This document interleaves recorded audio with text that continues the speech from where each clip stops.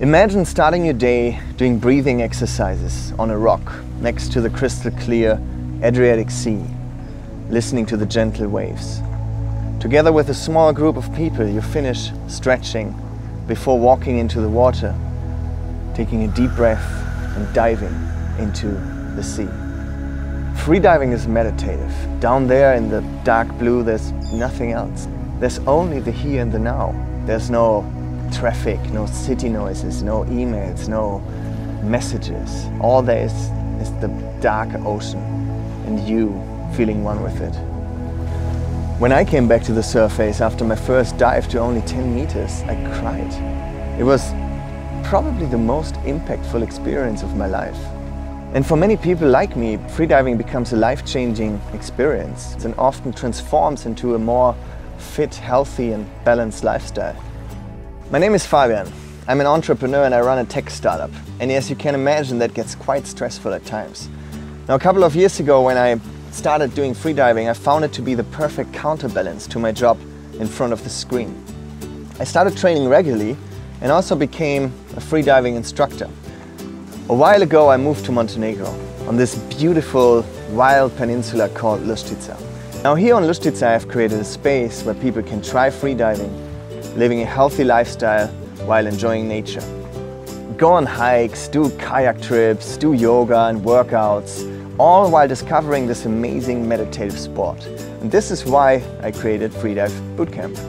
Now the first Freedive Bootcamps will be happening late May, beginning of June. During those first camps, Harry Chamas from freedivepassion.com will be our guest teacher. He dives himself to a depth of 120 meters on just one single breath. But why don't we meet Harry himself? Harry, you there?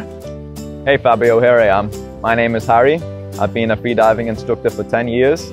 The last 3 years I focused on coaching athletes. The way I teach is a very individual approach. I focus on teaching the people very specific skills and make sure that they've completely mastered these skills before we move on to the next level. Exactly how steep the learning curve is going to be is going to depend on how quickly the people can absorb the information and how quickly they can become relaxed performing these skills at depth. Each morning consists of yoga and pranayama to prepare the body and mind for the diving session, and each afternoon will involve some physical fitness. To me, freediving is very interesting because you're putting yourself essentially in one of the most extreme environments that you can, but you're also training yourself to be completely calm, relaxed, focused and in control while you're in this environment. I'll see you guys in the water. I'm currently doing an underwater photography course, so I can make sure that when you go home and leave the camp, you will go home with an amazing set of pictures of you diving. And there will be fun. We will go on hikes to abandoned fortifications and tunnels and bunkers of the Austrian-Hungarian Empire, and at night we can have campfires. For availability, information about dates and bookings, just head to freedivebootcamp.com, and we're also on Facebook and Instagram. Hope to see you in Montenegro soon.